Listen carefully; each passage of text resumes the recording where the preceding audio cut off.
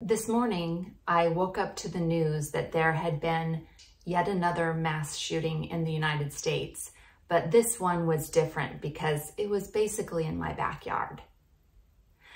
For those of you who are new to my channel, my name is Dara, and I am an American who lives in Texas part of the year and Gloucestershire, England part of the year. And right now I'm in Gloucestershire.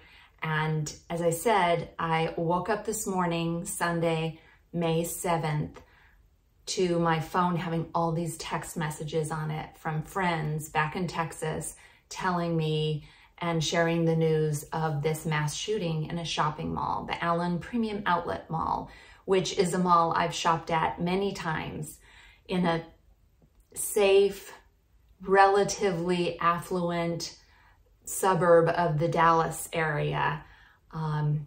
It's a premium outlet mall. It has nice stores in it with nice stuff, and nice people go shop there. And it's not a place you would expect to be gunned down. But yesterday, about the time that I was going to sleep here in England after a very festive coronation day, a shooter drove to the outlet mall, got out of his car wearing body armor and having an automatic rifle in his hands and extra magazines strapped to his person, and opened fire on shoppers in this mall. It's still very early in the news story on this, and it's an active investigation, and so very little details are available as of yet about the shooter and the victims and all that.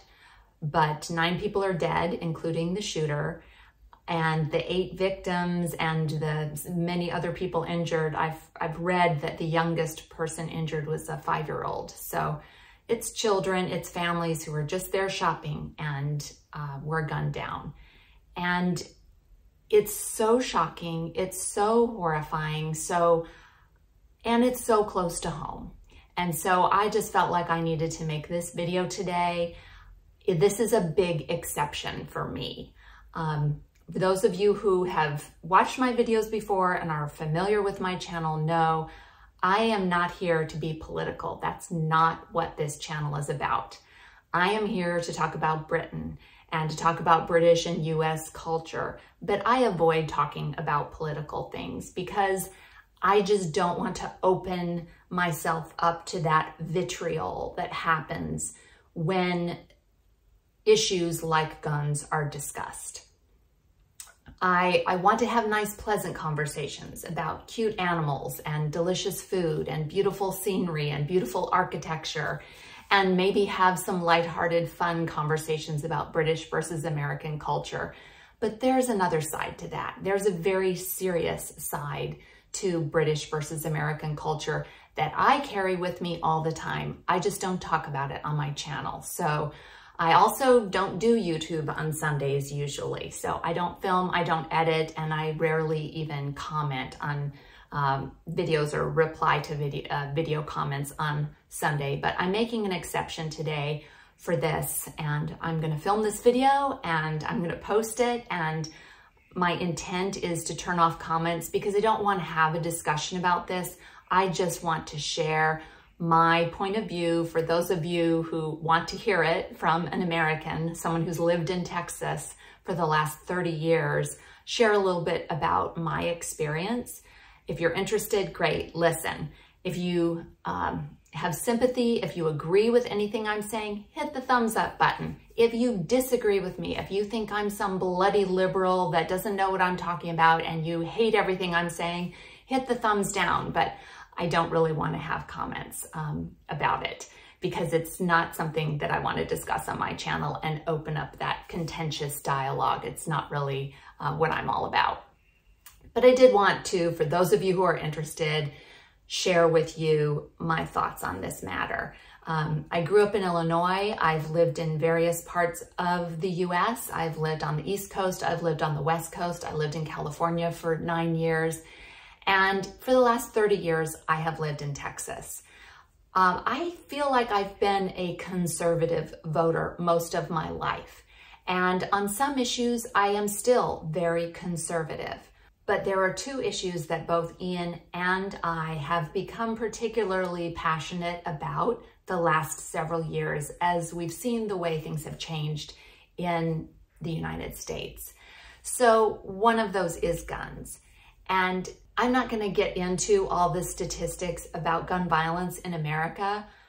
The fact that it's the beginning of May and we've had about 200 mass shootings in the US this year alone, I think that speaks for itself, but there's so much additional information that gets to the size and scope and scale and the increase in this epidemic of gun violence that I find very, very disturbing. And I'm not a very political person. I am not an activist. I haven't been my entire life. I've been more apolitical, but this has become such an emotional issue for me that I did start taking action several years ago. So there is an organization in the US called Moms Demand Action, which was formed by a woman named Shannon Watts after the Sandy Hook massacre of dozens of 5-year-olds who were just in their kindergarten at school. After that happened, she started this group, and it now has a very strong following across the US in all of the states. And so several years ago, I personally became involved when in Dallas, there was a massacre of police officers, when civilians gunned down police officers who were in the street just there to protect the public. And I thought, wow, this is unbelievable how much bad things like this keep happening. And since that was several years ago, and since then the problem's just gotten worse and worse and worse. And why? Because the gun laws have gotten more and more and more lax. And speaking for myself specifically, I feel like there should be background checks. I feel like there should be permits. I mean, I know it's an analogy that's said all the time, but honestly, if you want to drive a motor vehicle, you have to take a test, you have to get a license. Why do we allow people to just buy guns without those things, without background checks? I have lots of friends who own guns. I have family members who own guns. I have no problem with people owning guns if they are law-abiding, responsible citizens who have guns for a good reason. I personally don't want to own a firearm or even learn how to use one because that's not of interest to me, but I'm fine with other people doing that. What I'm not fine with is us having gun laws that are so ridiculously lenient. Last month, or about a month ago in March, I went to Austin, Texas, the capital of Texas, to lobby lawmakers with Moms Demand Action and Everytown and a host of other gun violence prevention organizations to lobby lawmakers about having more sensible gun laws to promote gun safety and to stem this epidemic of gun violence. And we're asking for simple things like automatic rifles. Let's raise the age that people can buy automatic rifles from 18 to 21. I don't think that's too much to ask. It was an automatic rifle that was used in this latest mass shooting in Allen and so many of them. I'm fine with people having the right to own guns for their own protection or for hunting or sports or whatever, but we have to do something as a country to stem this trend. The other issue that Ian and I have felt passionately about the last several years is climate change. And that's another one where even though we have not been very politically active in the past, Ian has really taken on the lead in our family of being involved in climate change activism. And Ian and I did go to Austin again in the last several weeks and lobby lawmakers about climate change, because there are just simple laws that we can enact that will help us promote activities that will limit climate change rather than accelerate it. And it makes me sad, just comparing the US and the UK for a minute here, it makes me sad that climate change, which is about science, it's not about politics. The fact that so many people in the US want to deny that it's happening and therefore don't want to do anything about it. I feel like where we live in North Texas is kind of this little bubble where, yeah, we might be protected from the worst effects of climate change right now, but so many parts of the world are seeing dramatic changes in their living situations, their livelihoods, their health because of climate change. So I do struggle. I do struggle with both of these issues in the US. And to be really, really honest with you, I kind of enjoy the fact that when I come to the UK, I can take a break from the heavy burden of worrying about these issues and feeling like I'm the only one in my community that cares about gun violence, that cares about climate change. Because here in the UK, I feel like people feel a lot more the way I do. And I am not as worried about gun violence happening in any random place on any day. I mean, nothing is sacred, right? It started off in a high school in Columbine, and then a movie theater, and then it's just escalated from there. All of the school shootings and the mall shootings and the grocery stores and the churches and the synagogues and the parties, the graduation parties. I mean, every day the news seems to be full of another mass shooting. But you know what? Gun violence is so much more than these mass shootings.